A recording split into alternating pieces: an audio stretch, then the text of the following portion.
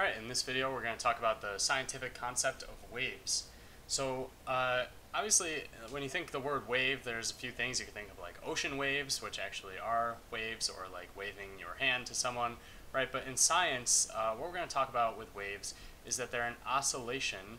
There's a few important points here. First is that waves are an oscillation, and what that means is just a repetitive motion. So if we look at some of these examples down here, right, this motion here is repeating itself. This motion here is repeating itself. Okay, so the first aspect of a wave is that it's an oscillation. The next aspect is that it involves a transfer of energy. So this wave here, right, it's transferring energy. That's essentially what a wave does, is it transfers energy. There's energy of motion here with this wave, and it's transferring as we go around here. Same thing here, right? We're transferring energy with the motion of this wave, right? So it's an oscillation, it involves a transfer of energy, and it propagates. And when we talk about waves, the word propagate means just to travel through whatever space or mass it's moving through, right? So certain waves can move through empty space and certain waves can't. So a wave that is traveling through something, be it a mass of liquid, solid, whatever it might be, the space that the matter that the wave is traveling through is called the medium that the wave is propagating in. Alright, so the medium is the substance that the wave is traveling through. So most waves do need a medium to transfer through. Sound waves are a great example of this. They can't transfer through empty space. So if you were to make some noise in a vacuum, not a vacuum cleaner, but in a vacuum with no air in it, if there were a noise to be made in there, it would make no sound. If you were to like click two things together in a vacuum, they would not make sound because sound waves can't travel through empty space. Okay, so most waves do need a medium, but the one type that doesn't are electromagnetic waves. All right, so this would be examples of this would be microwaves, radio waves, infrared waves, all of these different types of electromagnetic waves. Those do not require a medium to travel through, but most other waves do. Okay, so the important parts with waves: they're an oscillation or repetitive motion. They involve a transfer of energy, and they propagate or travel through the space or medium that they're traveling through. Whatever the stuff is that the wave is traveling through, that's called the medium. Okay, so when we're looking at these waves, there's a couple different types. There's transverse waves and longitudinal waves. So, transverse waves, the particles move perpendicular to the motion of the wave. So if we look at this wave here and we were to describe the direction of the motion of the wave is this way, and then when it comes back, the motion of the wave is this way, right?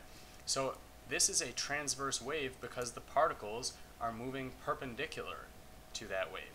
Right? So if we look at what happens to the particles in this little rope or whatever we have here, if we look at what happens to the particles as we move along, right, the particles are kind of jumping up and down, right, jumping up and down. This is perpendicular to the direction of the wave, right? In order for this this disturbance, right, because we have this straight line that eventually is disturbed in this waveform, right, so the particles are moving up and down, whereas the wave itself is traveling side to side. Oops, sorry, side to side, right?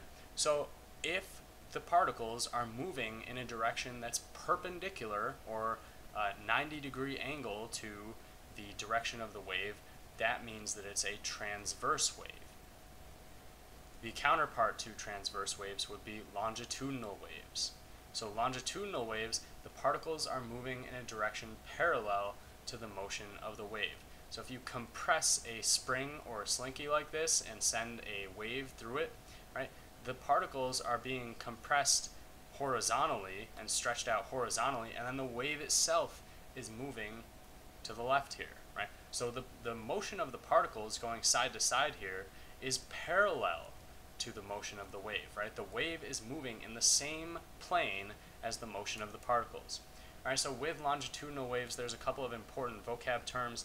Compressions are the part where the particles are squished together or compressed. So all these parts here where we have the particles being squished together, those are called compressions.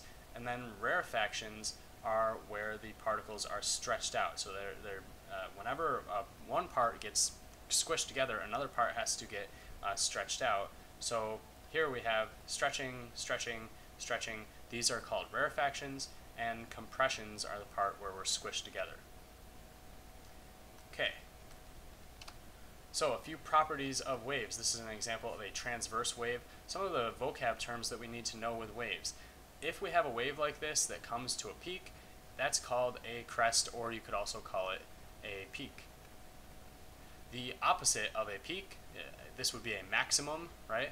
The opposite of one of these maxima or peaks or crests would be a trough or a minimum at the bottom. Okay. Another property of the wave is the amplitude. The amplitude is basically how high up and then how high down the wave goes. So the amplitude would be measured as, the amplitude would be measured as this or this, right? So the amplitude is just from the baseline position or the equilibrium position, how high up and how high down does the wave go?